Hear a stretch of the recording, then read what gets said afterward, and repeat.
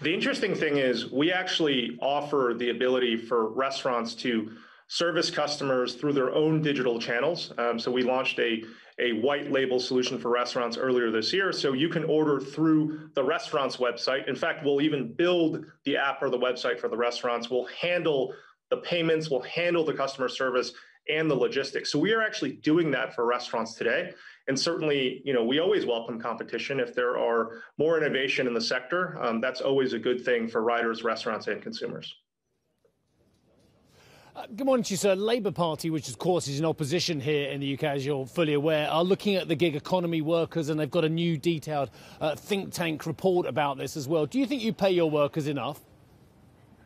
Yes, we do. And in fact, the things that riders care about are really three things. One is obviously good pay. The second area is flexibility. Riders want the maximum ability to work flexibly, working for any platform, anytime they want, anywhere they are.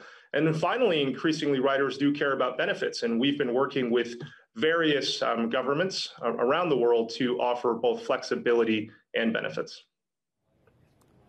Do you think that, you mentioned benefits, so I'm very interested in the benefits. Do you think your workers should get holiday pay and minimum wages?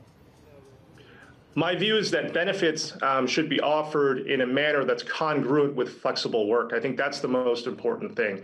The average Deliveroo rider works on our platform anywhere from 10 to 14 hours a week, and they value that flexibility very, very highly, and that is something that draws riders to the platform. So that part is incredibly important.